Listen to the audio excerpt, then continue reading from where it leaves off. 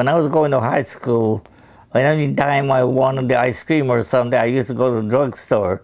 And I became very good friends with a pharmacist by the name of Mr. Pendergrass. And he would say, "Moss, you know what? Why don't you become a pharmacist?" And that was the start of the whole event. And I decided I'd become a pharmacist. The first year in experience was something that I found out that in college you were on your own.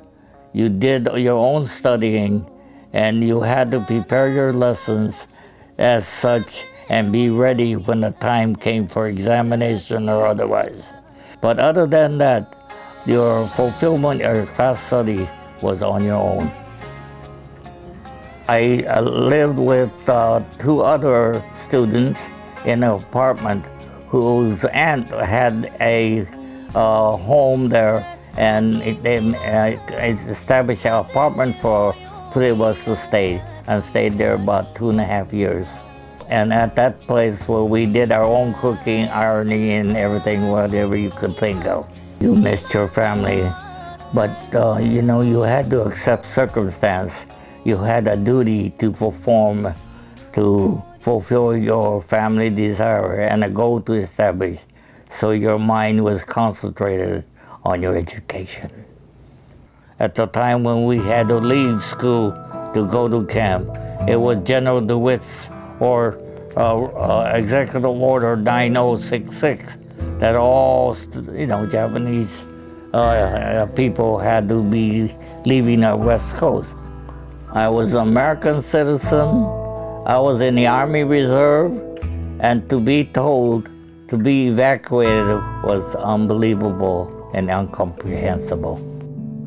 When the war actually broke out, he gathered all of us Japanese students and said, "You're an American citizen, you should not be bothered.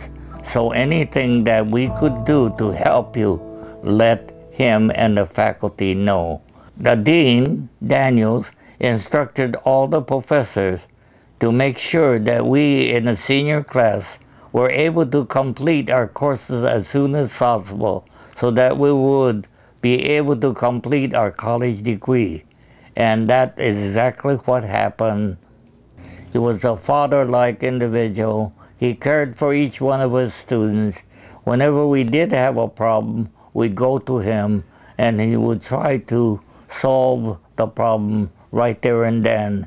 Once we finished our college with our studies being completed, then we took our state board, because our dean made arrangement that once we finished our college career and acquired our degree, he made sure that we would complete likewise our California State Board exam so that we could become pharmacists.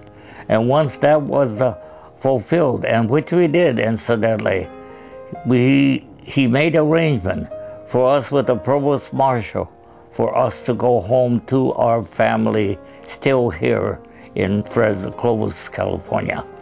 So I came home and joined my family. After that, together with the family, we went to the internment camp in Poston 2, Arizona. Without Dr. Daniels' leadership and understanding and his compassion, maybe things could be a little different too. But he was such a good guy that he made us what we are today.